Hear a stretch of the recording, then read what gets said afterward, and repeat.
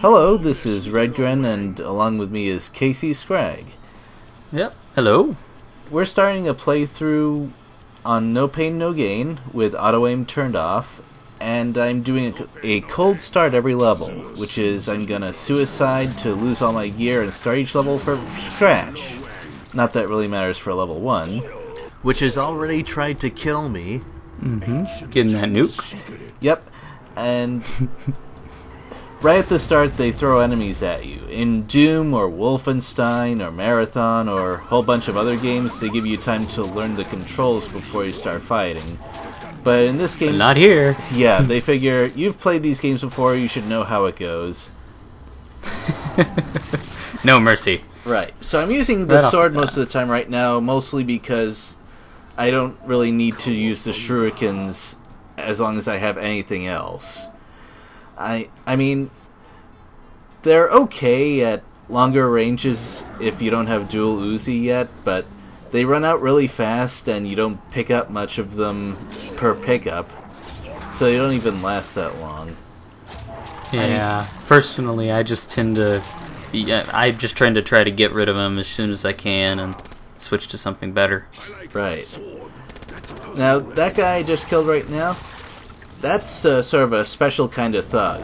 He hides behind things, so his default animation is crouching. He fires a lot more than other guys of his type, and he's generally annoying.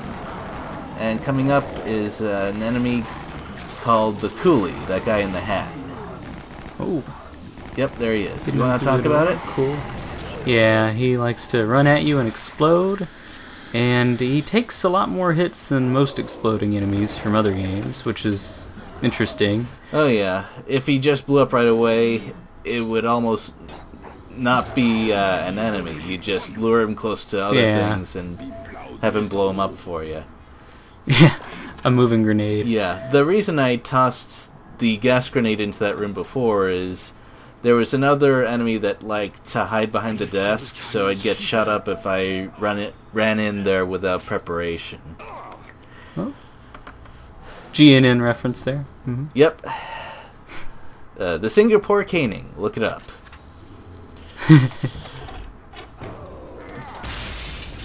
Meet the grenade launcher. The way to use it in general is, if you can see the explosion, you're doing it wrong. A good way to put it. Yeah, they have a very wide range. It's great for shooting around corners or if you can duck behind a door. Its area effect is huge, though. Not good as a direct weapon. And coming up is Casey Scragg's favorite weapon. The riot gun. Oh yeah.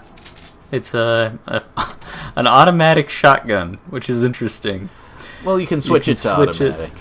Oh yeah, you can either use it just like that, which is the single shot, like a regular shotgun, or you can switch it to fully automatic shotgun, where it just unloads all 4 barrels.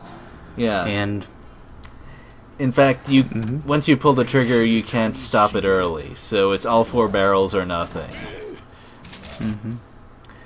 So that's going to be really handy against Rippers, who we're not going to see until the next level. So right now I'm going to be using it semi-auto. But that poster to the left has a lot of manga pictures on it, one of which is Blackjack, which is a favorite of mine.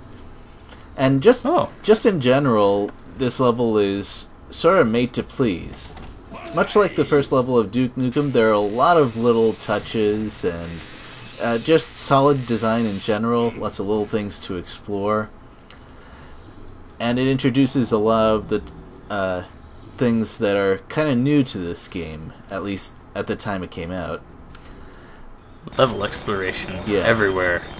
I shot that waste paper basket thing with 1 Uzi instead of 2 because firing at it with 1 will push it the same amount, but take up a lot more ammo too. Save ammo that way.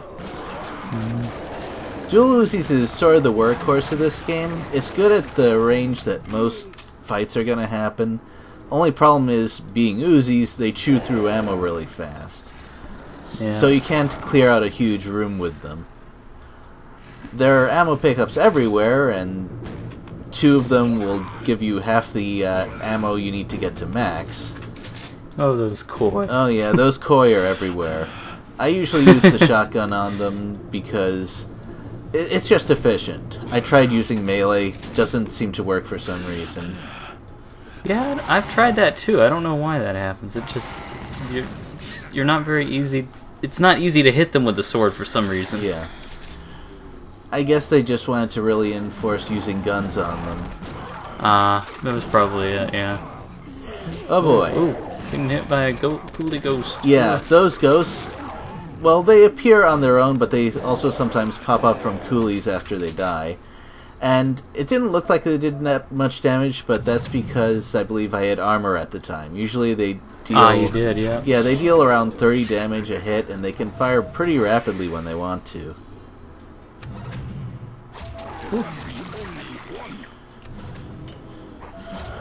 Slashing that guy to pieces, alright.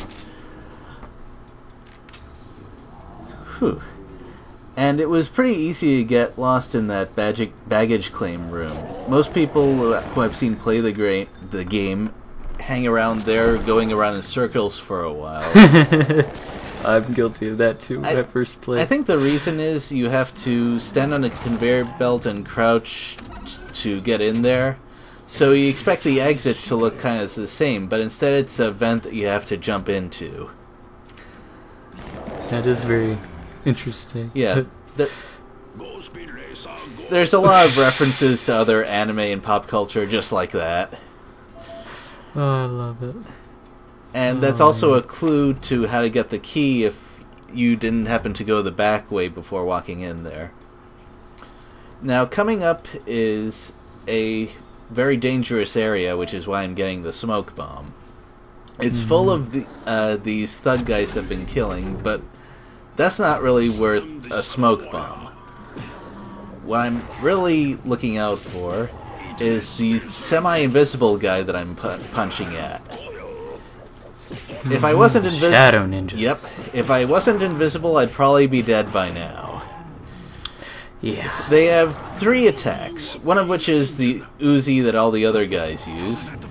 The other 2 are a triple fireball with lots of explosions trailing behind it, and if that hits you, you're gonna die regardless of health and armor.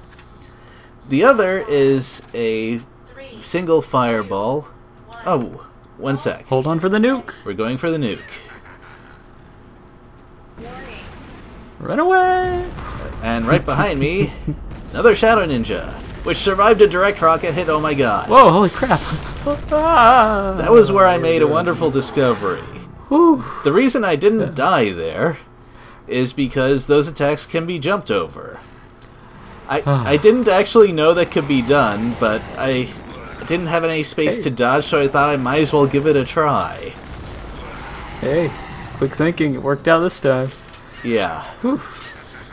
I was kind of surprised, because usually a direct rocket hit will kill them. And that was strange. I mean... Yeah, and there's coolies in there, which will blow up the moment I walk in there, which is... almost did it anyway. That's why I was trying to prepare the area with grenades. They're great for trick shots They were still there, though, man. Well, not anymore. There we go. Yeah, well... Yeah. But since those Shadow Ninjas are a big part of the game, I want to go over them a little bit more. And I want to give some tips on surviving them as well. So, I made a bit of tutorial video on how to survive dealing with them. It's coming up in just a couple minutes, well, actually just a couple seconds, so I hope you enjoy.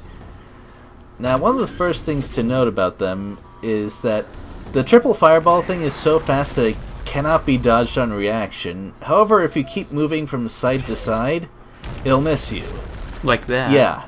And the reason is... just like what you did. It has a sort of a casting animation, and once it starts, its aim is fixed. So, if you're moving beforehand, guess what? You can dodge in time. Just don't get caught in a corner. That would be bad. Yeah, like that. And if you don't have any space to dodge to the side, well, as I demonstrated before, as long as you have a little space, you can time your jumps over them. 1, 2, 3. If this were a real fight, I've killed you 3 times over by now. Another one. I should keep track. Oh well. just keep a count. We just got this little I'm counter still taking damage from the Uzi, but, well, I just got hit there, and I think that's it for the level and my explanation, so I'll talk to you later.